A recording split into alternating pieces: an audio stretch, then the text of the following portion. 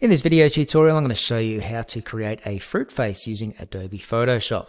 Now, what a fruit face is basically what you can see on your screen right now. It is different pieces of fruit that have been cut out and then rearranged on a page to resemble a face. So let's get started on making it. Before we do get into Photoshop today, the first thing we need to do is actually download the pieces of fruit that you would like to include in your face. Now, you can go onto Google and download all the different items of fruit that you would like to use, or if you want to save a bit of time, why don't you use the fruit that I have saved for you. I've got this folder of all these different items of fruit saved on the school's virtual library. So feel free to log into there, and in the topic 1 section there you'll see a fruit face asset folder where you can download all this fruit very quickly. But feel free to get onto Google Images if you would like and find your own pieces of fruit. Now, to get started in Photoshop, you'll end up on a screen like this when you open it up. All you need to do is click on Create New. And I usually head along to the print templates up the top here and choose an A4 template. If you can't see that A4 template, just type in the following dimensions over here: 210 millimeters for the width, 297 millimeters for height, resolution is 300 pixels per inch, and the color mode I like to change to CMYK. That just gets our page set up ready for high quality printing. So when we finish our fruit faces, we'll be able to print these out and stick them up on the wall. So click on Create. It'll just take a moment to load up and you'll get an empty white canvas on your page that is an A4 size. If you want to zoom in and out here, just press Control plus to zoom in or Control minus to zoom out. If you want to go full screen, press Control 0. They're just a few little zoom commands there that you might find that come in handy as you progress through the tutorial today. Now, the first thing we need to do on our fruit face is choose what piece of fruit we want to use for our head. The head I'm going to use is the watermelon. So I'm going to go up to File and Open. And I just need to go back to that folder that I downloaded before with all the pieces of fruit in it. I've got that in my Media Arts folder here. Okay, so you can see all the different types of fruit. You don't have to use the watermelon as the head for your fruit face. Okay, this is just my example. So I'm going to go with watermelon. Feel free to choose whatever you want. And that will open it up in a new tab at the top of your page. So you've still got your original A4 canvas here, which is what we're going to make the fruit face on. But over here on our second tab, we've got our watermelon. So what we want to do is we want to cut this watermelon out of this image and go and stick it onto our empty canvas. Okay, so there's a few ways we can cut out fruit in Photoshop. The quickest way to do it is heading down on the left hand side here, down the toolbar to the 4th tool down. If you hold your left mouse button down on that, you've got a few different selection tools. The one we're looking for is the middle one, the quick selection tool. So please select that now. It looks like a little paintbrush with a little loopy thing around it, a dashed loop around it. With the quick selection tool, all you need to do is click and drag over the shape that you would like to select, and you'll see these little marching ants appear. It's starting to select your shape, and the more you click and drag, the more it's going to select. So just keep clicking and dragging over the shape until it selects the entire watermelon. Okay, you can see just up the top here, it didn't select that little bit up the top. I don't want that, so I'm happy to have that deselected. So Photoshop has basically worked out what we want to select, and it's now got these little marching ants, as they're called, or a marquee, running around the outside of the shape. That's our selection. All we need to do now is go up to Edit, and you can either choose Cut or Copy. I'll just choose Cut so you can see it cut it out. So it cuts our watermelon out. We go over to our first tab here and go to Edit and Paste. And it comes in a little bit small for my liking. So what we need to do is resize it. To resize, you need to go back to your toolbar on the left hand side here, sorry, the toolbox, and choose the first little bunch of arrows there. It's the Move tool. And up the top here, make sure Auto Select is checked, and make sure Show Transform Controls is checked as well. If you uncheck the Transform Controls, these little handles here that appear around the shape will disappear, and you won't be able to resize it very easily. But with those Transform Controls, you can easily grab these handles and resize your shape. Now, there's a few rules when it comes to resizing shapes in Photoshop. Never grab from in the middle here and just pull it that way. It deforms the image. Same if you're going vertically, it deforms the image. Okay, so I'm just going to hit that little circle with the line through it up the top here to say no, I don't want to apply those changes. What I want you to do is actually grab from one of the four corners to resize it.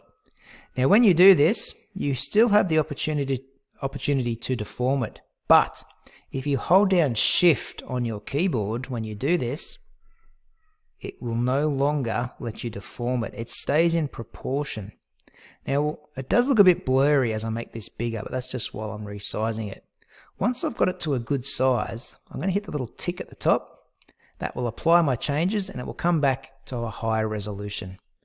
And now I've got the head for my fruit face in place and looking good. If you need to rotate it a little bit, you can click back on this so that the handles appear again. And if you hover just off one of the corners, you'll see your mouse cursor changes to little arrows. And all you need to do is click and drag and you're able to rotate your shape around. So if you need to, feel free to rotate your shape a little bit. I think I might just tilt it a little bit to the right. Okay, my head now is ready for the next bit. So I'm thinking I might put some eyes into my shape next. So the fruit that I'm going to use for my eyes is going to be kiwi fruit. So I'm just going to go to File and Open again. And I'm going to look for the kiwi fruit. There they are there. And I'm going to open up the kiwi fruit. Now again, you don't have to use kiwi fruit for your eyes. This is just an example. I'd prefer it if you chose something different. Now we're going to select this in the same way we did just before. We're going to head down our toolbox here on the left hand side. We're going to choose the fourth tool. And we're going to hold our left mouse button down on it until the quick selection tool appears, and we're going to select that. Now simply click and drag over the top of your kiwi fruit and let Photoshop do the selection for you. Once it's all perfectly selected, go up to Edit and Cut. Go back to your first tab and go Edit Paste, not once, but twice. So we've now got two kiwi fruits, one on top of the other there. Using your Move tool, which is those bunch of arrows we used before, pick them up and just move them around the page. It doesn't look like these guys need too much resizing, so I'm pretty happy to leave those kiwi fruit as is. Okay, so they look pretty decent for the eyes. Next thing I might chuck in is a nose. So for my nose, looking back at the fruit here, a lot of things we could use. I'm going to go with a pear for mine. Now this one's a little bit tricky to select. You're going to see why in just a moment. If we go and grab our quick selection tool again and start selecting this pear, as I move towards the bottom, actually it's done a pretty good job of it. I thought it was going to select this reflection down here. I'm going to select this reflection just to show you what happens when you make a mistake. Okay, so say you're selecting your fruit and you've selected this reflection down here by mistake. You don't want that selected. There's a few ways we can deselect that bit. The easiest way to do it is go at the top here and there's a little brush with a minus symbol next to it. That's just the subtract option and it will deselect anything you run over. So I'm just going to click and drag over the top of this reflection and the computer will start deselecting it. So we just want to get it back around the pear. Okay, now it does a pretty good job of that. There you go. That's one way of deselecting things if you make a mistake. Oops, still see a few little bits and pieces there. So that looks pretty good. One other thing I want to show you though is another way to select items that don't really work well with this quick selection tool. Sometimes if you've got a busy background, this quick selection tool is not going to work very well. It starts selecting things in the background and it just doesn't pick up the bits that you want to use in your design. So I'm just going to get rid of those marching ants for a minute. Instead of using the quick selection tool, the tool above it, we have the lasso tool. We've got the lasso, the polygonal lasso, and the magnetic lasso tool. I find the polygonal lasso tool the easiest to use for selecting things, so I want you to grab that now. And all you need to do is click around everything you would like to keep in the image, or the things you want to select in the image, you click around them. And I'll give you an example. What we do is we start up here, I guess somewhere near the stalk or the stem, and we click our mouse once. And I'm going to click just inside the pear there. Okay, and as I click once, a line begins to follow my mouse wherever it goes. Okay, and what I'm going to do is just move a little bit further along the pear, and I'm going to click again. And I'm just going to go click, click, click, click, and it's just a matter of going around the shape, clicking, clicking, clicking very carefully just inside the edge of that pear. Now I'm doing this a little bit rushed just to save time in this video, but the slower you go and the neater you get this, the better your selection is going to look. Okay, now sometimes you need to zoom in as well, so feel free to press Ctrl+ and you can get in a bit closer to make more detailed clicks. As you can see, my clicks are quite dodgy.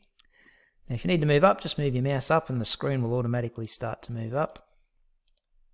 And what you need to do is go all the way back to the start, just going click, click, click, click, click. When you get back to the start, just click on that start point and there's your selection. Okay, so it's gone around and selected the pear pretty nicely. Now it's just like before, we go to edit, we cut it out, go back to the first tab, and we paste in our nose. Use your move tool there to move it around, rotate it if you need to, give it a bit of a resize if you want. And that's about it. There's not much more you need to know. So basically now all you're going to do is keep opening up different items of fruit, and you're going to cut them out and paste them into your fruit here, or into your fruit face.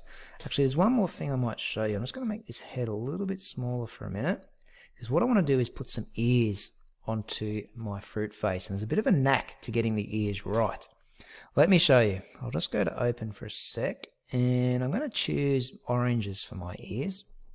And instead of using the whole orange, I'm just going to use half of it, and I'll show you how we get around that quite easily in our fruit face. So I'm going to go back to my quick selection tool because I find that the easiest, and quickly select all of my orange. I'm going to go to edit and cut. Back in my fruit face, I'm going to paste it in twice, so we've got 2 ears. Using my move tool, I'm going to go and put them in position on each side of the face. Need to make them a little bit smaller so they fit in the screen there. Okay, now that looks a bit funny because they are on top of the head. What I want to do is put them behind the watermelon. That will look a lot better if they're behind the watermelon. And the quick way to do that is use something called layers. Over here on the right hand side, you've got these panels, and we've got a layers panel here. If you can't see that, just go to your window menu and select layers and it will pop up. Now each item of fruit is on a different layer. If you've got a layer at the top of this list, it means it's on top of the picture. If you've got a layer down the bottom here, it means it's in the background or behind everything else in the picture. So what I want to do is move layer 6 and layer 5, which are my 2 oranges here, down towards the bottom. So I'm going to move it below the watermelon. So I'm going to move layer 6 down by clicking it and dragging it and dropping it below layer 1. And you see now it hides behind the watermelon. It's also a good idea to give these layers names. So I might call this orange 1, might call this watermelon,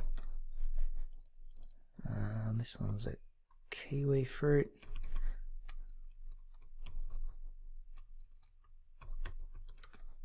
all you need to do is double click on them and it'll let you rename them. Kiwi 2, we've got a pear for the nose, and this one was orange 2. Okay, so orange 2 is still on top of my layers list. That's why it's sitting on top of everything else. If I move it on top of the kiwi fruit, it stays on top of them. But as I move it down the page, okay, it's now below the pear. So you can see that it's hiding behind the pear. If I put it below the kiwi fruit, it now hides behind the kiwi fruit. If I move it below the watermelon, it's going to do the same thing as what happened before on the right hand side there. And our ear gets cut off. And that looks a bit better, doesn't it? Rather than having them on top of the watermelon, they look so much better underneath it. Okay, that's probably the last trick I need to show you. So what I'm going to do now is just speed up the video, and I'll put the finishing touches onto my fruit face.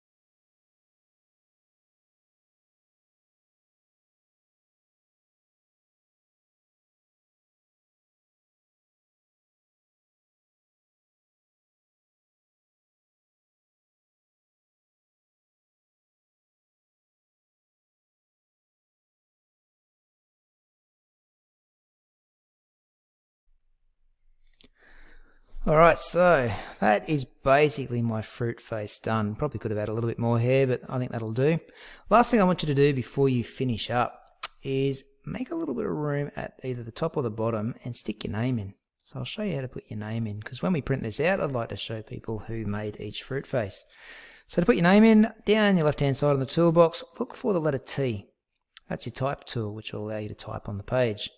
So when you select that, up the top you've got some settings you can play around with. You've got your font here, so there's all your different fonts you can play around with. There's a huge list there that you can play with. The style of font, so you can change it to be bold or whatever. The size, and well, the other thing you need to worry about is this one here, the colour. So I'm just going to choose black for mine. And for some reason my text is going vertically. I might just need to quickly change that if I can work out how. No, I'll just work it out later. Oh no, I picked up the wrong tool. Okay, so all we need to do is made by Mr. Vadetup.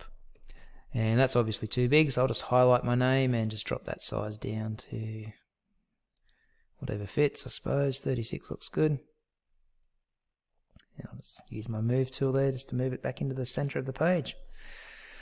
So that's basically it. That is how you create a fruit face in Adobe Photoshop. When you're finished, there's two ways you can save this. If you are only halfway through and you want to come back and still edit this later on, so you've still got access to all these different layers, you need to go to File and Save As. And when you save it as a PSD file, which is a Photoshop document file, and just click Save. The other way to save, if you're completely finished, you're happy with it, and you don't want to make any more changes, then you go to File, and you go to Export, and go Export As. Now in the Export As dialog box that will appear in just a sec, my computer's a little bit slow, so just bear with me here. Here we go. Box will come up. There's lots of different settings here. You don't need to worry about any of these really. The only thing you really need to change is the format from PNG here. Change it to the second one, JPG. Pronounced JPEG. Okay, and that should be all good. So click on Export down below. It will ask you where you want to save it. So just give it a name like Fruit Face and save it. Okay, now my computer's a bit slow. Yours probably won't take this long, but that has saved now. What I want you to do when you're fully done is email that JPEG version of your image through to me, and I will print it out in color and stick it up on the classroom wall if I think it's good enough. Okay, I will see you in the next video.